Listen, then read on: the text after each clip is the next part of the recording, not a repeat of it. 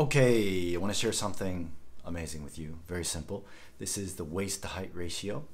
So we call it the quickest health check around.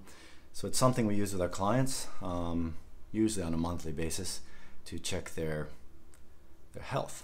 So what level of health they're at. Why do we do this? Because it's simple. It's one of the simplest ways to check health. BMI is one way. We find that this way is better. Because most of us hold our fat around the stomach. So abdominal fat, visceral fat, and subcutaneous fat in the stomach, in the guts, in here, and around the back. So this is probably the best place to check this. And so this is why we do it, to find out sort of a quick way to find your health, where you're at health-wise. And the reason is that if you have fat in these areas like this, it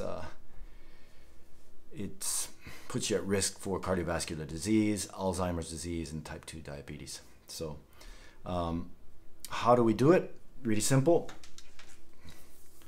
Tape measure. When you have two pieces of data, your waist and your height. So that's why it's the height to waist ratio.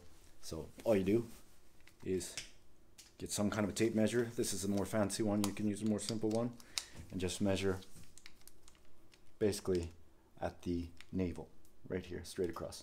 You can use a mirror to see it.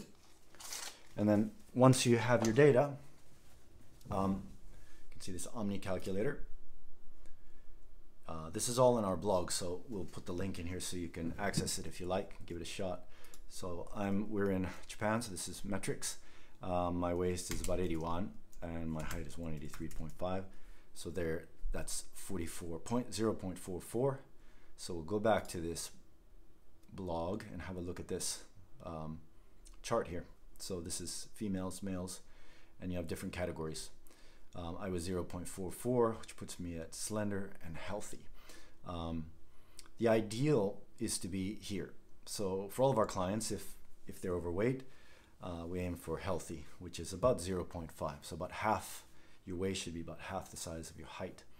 And then if you want to look great in a swimsuit or for your Instagram account, then we aim for like the lower, slender, healthy. Extremely slim is like bodybuilding contest fashion model. So that's probably not that good. So around healthy to slender and healthy.